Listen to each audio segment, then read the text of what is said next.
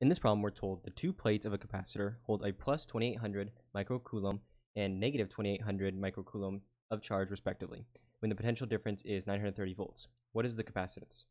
So in this problem, what we're going to be solving for is the capacitance, which we denote by the letter C. And so let's also write down what we're given. So in this case, they tell us we have a capacitor, right? It has two plates on it, and we know one is going to have a charge of 2800 microcoulombs positive, and the other one's going to be the negative of that.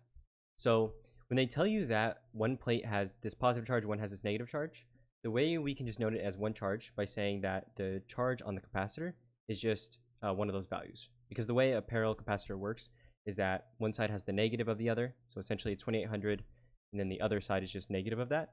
So we're just going to write Q equals 2800, because that's all you really need to solve this problem. So keep in mind it is microcoulombs. And then we're also told the potential difference between the two is 930 volts.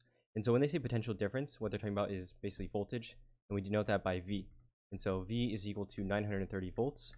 So now what we have is the charge Q of this capacitor, right? And we found that based on what they told us, the different plates. And then we also have the voltage. And so we can relate these variables in an equation using this formula right here, Q equals CV.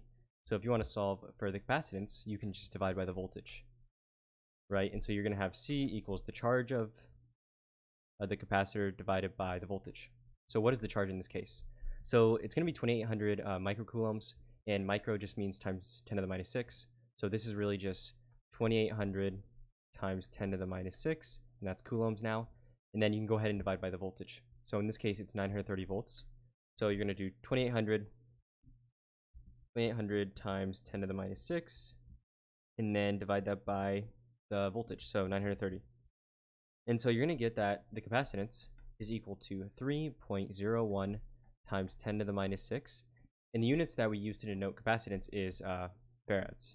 So you can say F. And so since this is 10 to the minus 6, I'm just going to go ahead and rewrite this as 3.01 microfarads, right? Just like we did here, we're just going to use micro. So the capacitance of this capacitor is going to be 3.01 microfarads, or 3.01 times 10 to the minus 6 farads.